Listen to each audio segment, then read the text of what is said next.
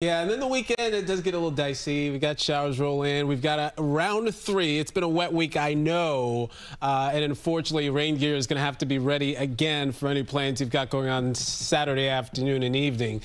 How about this, though? I love the look out there. It's nice to see the sun. There's the view right now from Lower Manhattan. See Governor's Island, Statue of Liberty, and you can see for miles. There's a Verrazano Bridge as well.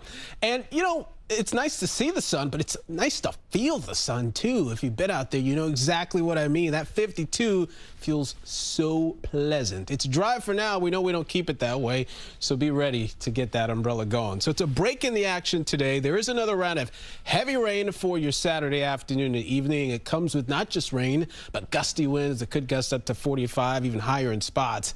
And because we're so saturated, there is a flooding threat that we've got to note, too. At the moment, temps upper 40s, low 50s. You know, it's not all that bad. An onshore wind keeping it a little bit cooler along the coast in New Jersey.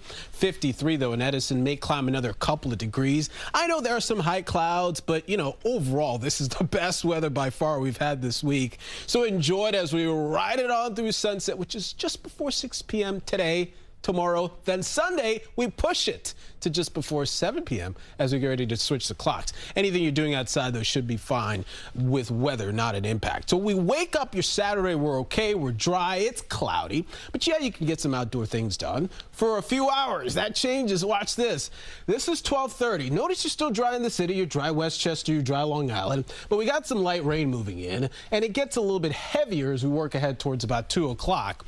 And that's really the story. By evening time, 6:30 right here, you don't want to be caught without the umbrellas. Anything you're doing in the evening time, it's coming down, moderate to heavy rain, a big disruption. By just after midnight, the low is pulling away, so we're improving on Sunday, but we got a lot of clouds, it's damp, the wind may blow in a passing shower or a flake up to the north. Overall, we don't need any more rain, but can we collect another inch and a half in spots? Notice this time it looks like, compared to the last system, that we could see some bigger totals north and west of the city. We'll watch for that. Flooding risk is not zero, it's low. Rivers are doing okay, but they'll stay elevated with any additional rainfall we see. Remember, we've already gotten upwards of 3 inches just this month.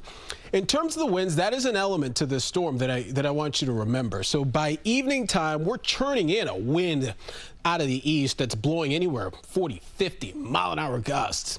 It stays with us during the day Sunday, lightens up a bit, but you're feeling it during the day, and then it gets stronger. The low pulls away, high pressure tries to build, and you're talking winds 40 to 50 heading into Monday night. So unfortunately, there is a risk here that we're potentially knocking down trees. There could be a risk for power outages.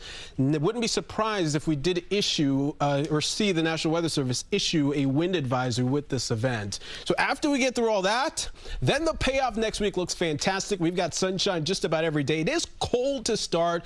We got 30s, but we rebound nicely. Head for the 60s by the middle of the week. Mary. All right, looks good. Thanks so much, Tony.